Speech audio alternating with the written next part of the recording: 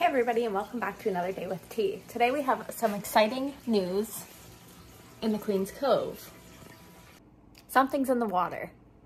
A few days ago, Joey called me out to the gallery because he said he had something to show me. Here's what it was. So I was out here doing a quick update, and I was shocked by something I seen. I was filming all my tanks, just grabbing some footage, and then I came across one of them.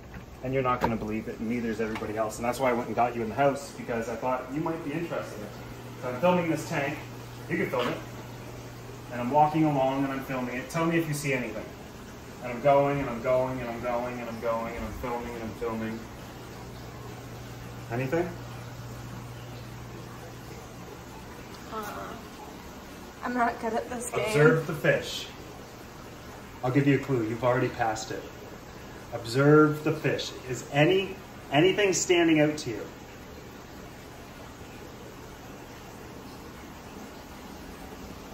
Are they breeding? Are they, oh my god, do they make eggs? That's the mommy and that's the daddy. Huh. David Tasselhoff. David Tasselhoff. What's her name? She doesn't have a name. Oh, wow. Mommy. Aww. Guess you're gonna have little baby Geo. Oh, and then, I already knew about this one, but look. And then the female Severum's laying eggs in there too. More eggs for Tyrese? Yeah, well, I can't take that log out. That's a tree. True. Gorgeous though, eh? Mm-hmm. Yeah, anyways. Oh, and look who came to see you. Said he wants something to eat. I'm the sea urchin. Alright, go about your day. I said 3 minutes is all you could have out of it. Oh, look. That event's coming up on the 17th of August in Long Island, New York. Put your pay-per-view in the Do you want me to description. get you in your little dress? Oh, my hair's all wet and I look a little very wet. And it's not high. What do you think? He came to get me out of the shower right after to tell me this news. Well, it's exciting It news. is exciting news. They look like little silica beads. I was doing a water change today on this tank, which water changes the entire system through the sump here and everything. And I also did one on this goldfish tank.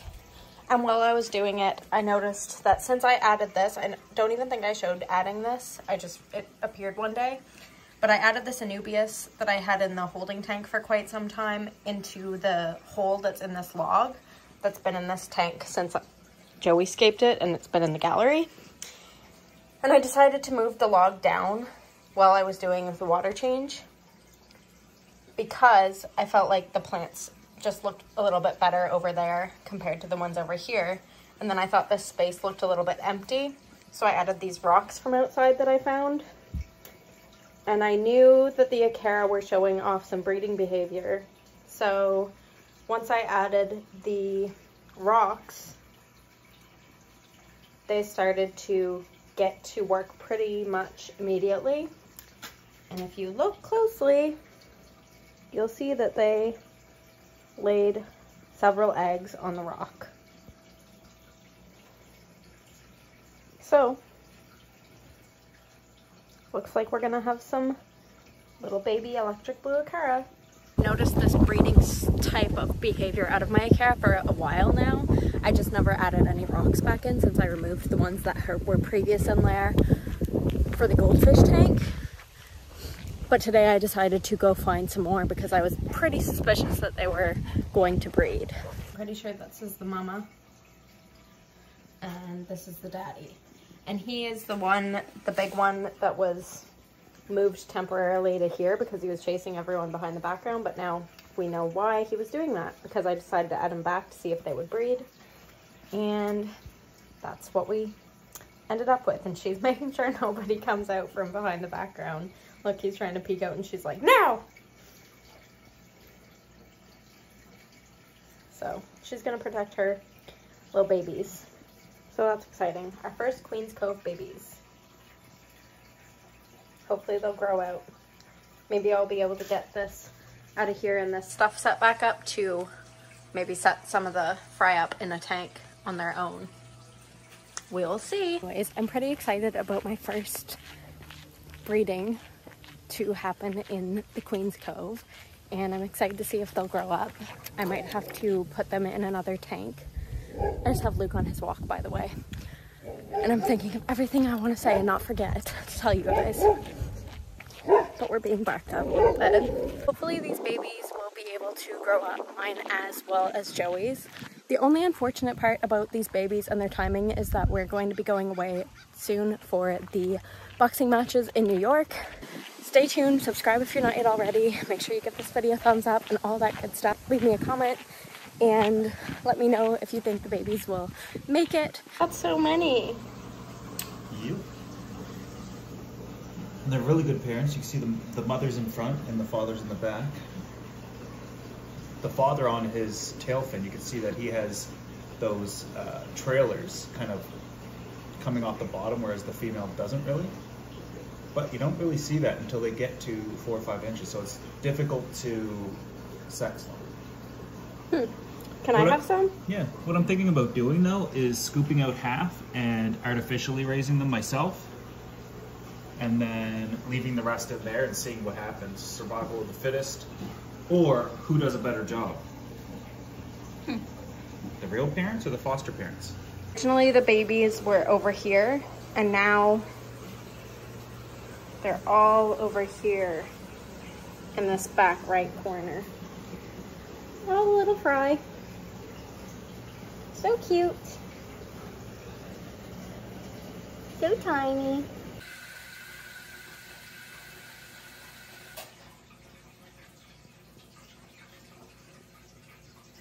Check out these two ropes just hanging out together in their tube.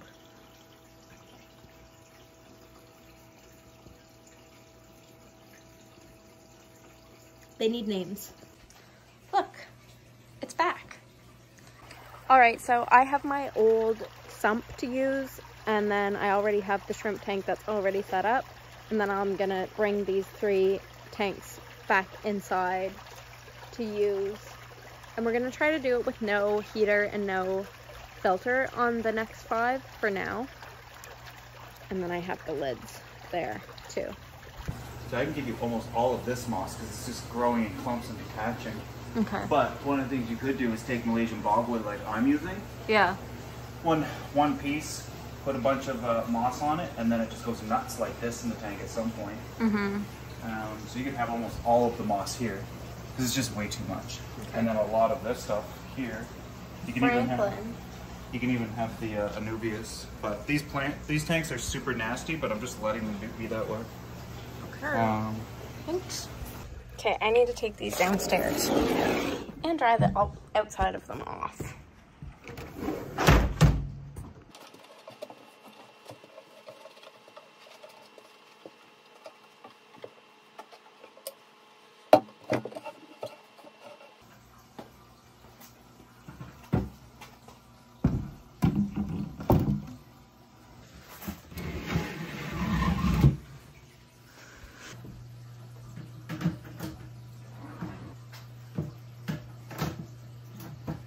There's little itty bitty baby shrimplets in here. And a bunch of adults are out. But I need to drain this tank in order to be able to move it back to over there, which kind of sucks. Alright, so this is how it looks when it's drained. Kind of sad looking, kind of funny looking. Kind of looks like a weeping willow though. Anyways, I'll get it moved and then fill it back up. Alright, got it moved here and I'm gonna start filling it now. One more to go. So hopefully the plecos and coolie loaches won't come and eat these. They're guarding them pretty carefully. Alright, I finally got the final tank in its spot here, and I'm going to fill it up, and then that'll be it for me for tonight. I just filled these all with water for now, but I'm gonna be changing the water out. I just see there's like spider webs and stuff in them. I didn't wipe them out. So I'm just gonna do a water change on them before I end up adding the wood and stuff into it, the wood and the moss. And then I'm not sure when we'll make it to the store to get more shrimp, but once we do, you will be the first to see it. So it is the next morning and the moss in the shrimp tank has been trying to float since last night's giant water change in order to move the tank back over here, which kind of sucks because it looks crappy, but hopefully it'll sink and go back to looking as lovely as it did. Looks like there's still eggs. Let's turn the light on.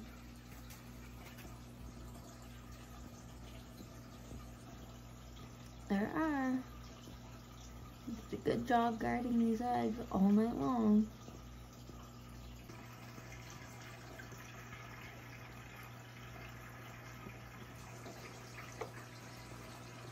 Oh, but Dad won't let the mom near the eggs at all.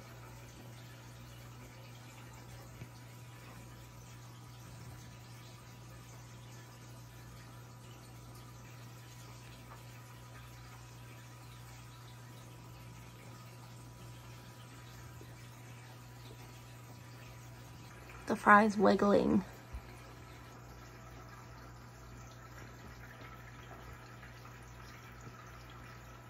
The day she laid them was on Saturday, and it is now Tuesday.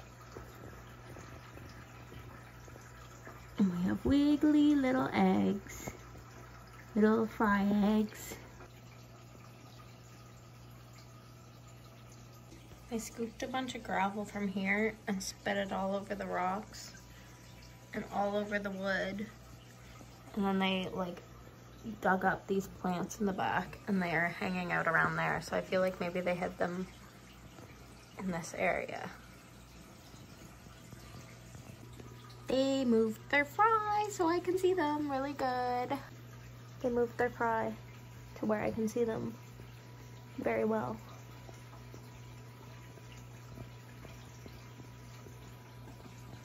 Looks like there's still lots. Thanks for being here, and I'll see you in the next one. Bye, guys.